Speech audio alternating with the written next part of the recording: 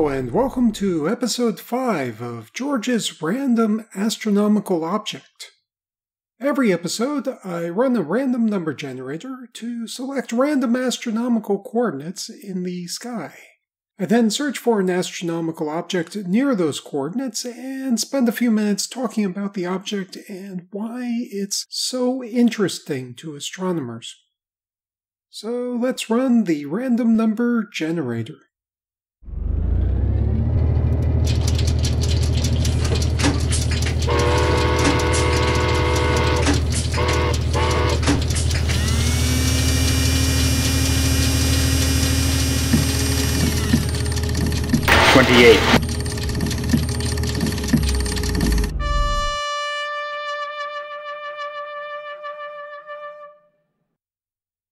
And the random coordinates this week are 13 hours, 46 minutes, 31.7 seconds right ascension, and negative 84 degrees, 24 minutes, 6 seconds declination. This points to a star called RV Octantis in the constellation Octans. So before I talk about the star, I'll talk a little bit about the constellation. It was created in the 18th century and was named after a relatively unfamiliar navigational instrument called an octant. It covers the south celestial pole, so it's on the opposite side of the celestial sphere from Ursa Minor.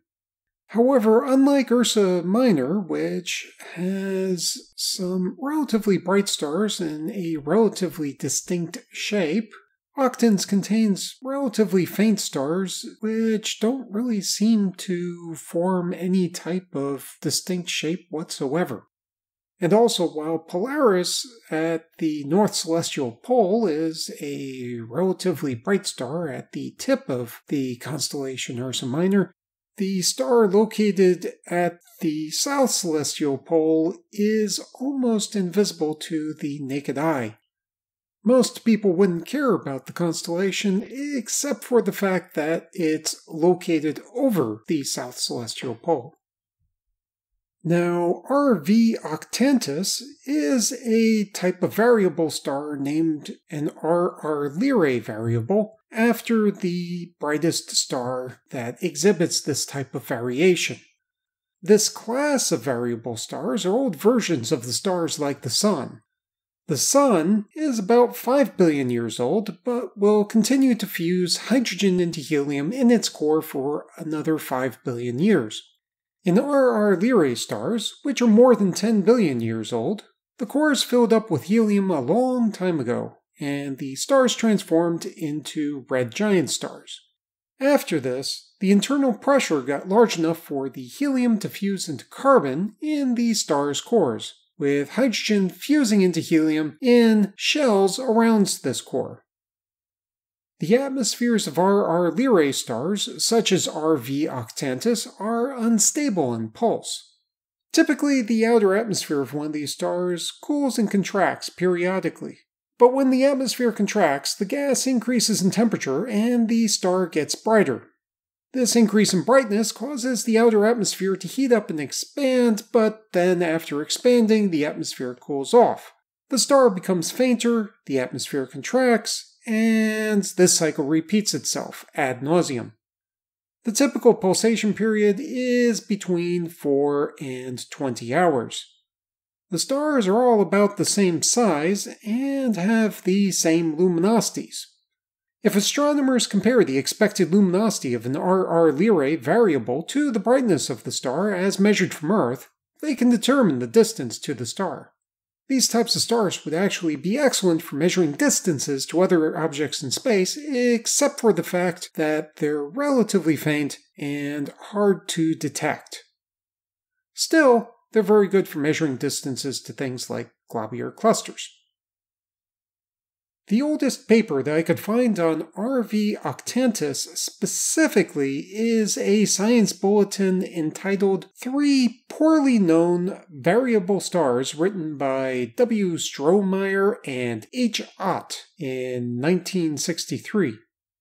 It's hard for me to tell whether this was the first time anyone actually photographed RV Octantis, or if people actually knew that RV Octantis had been around for a while, but this was the first time that anybody had actually seen that its brightness was variable, or if this was the first time anybody bothered to write a paper documenting that the star was variable.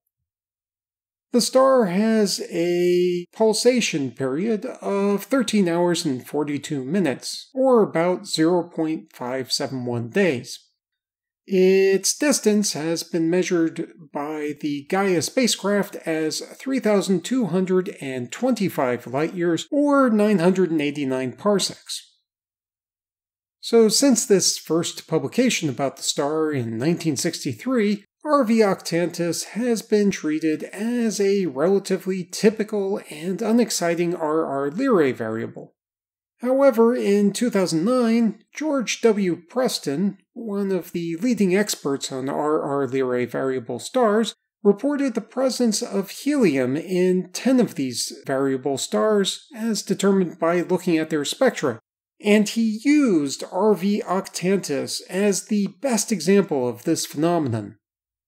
Like other elements or molecules in space, helium absorbs or emits light at specific wavelengths that appear as lines in spectra. But typically the light is either absorbed or emitted, but not both. In the case of RV Octantis, both emission and absorption of light by helium is seen in the star's spectrum.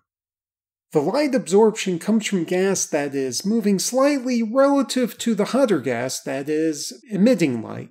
So because of Doppler shifting, the absorption appears at a slightly different wavelength than the emission. This combination of emission and absorption at slightly different wavelengths by a spectral line is referred to as a P Cygni line because such spectral lines were first observed in the spectra of P Cygni. Although RV Octantis is very, very different from P Cygni, and you shouldn't confuse the two stars. This specific combination of emission and absorption, which appears just before the star becomes brightest in its pulsation period, implies that the gas is shocked in the outer atmosphere of the star as it is contracting.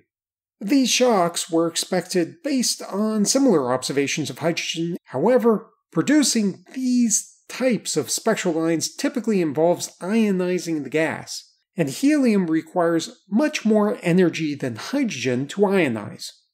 This observational result has forced astronomers to re-examine their models of how the outer atmospheres of RR Lyrae variable stars work, and specifically has forced astronomers to adjust their models of how shock waves propagate through the outer atmospheres of these stars.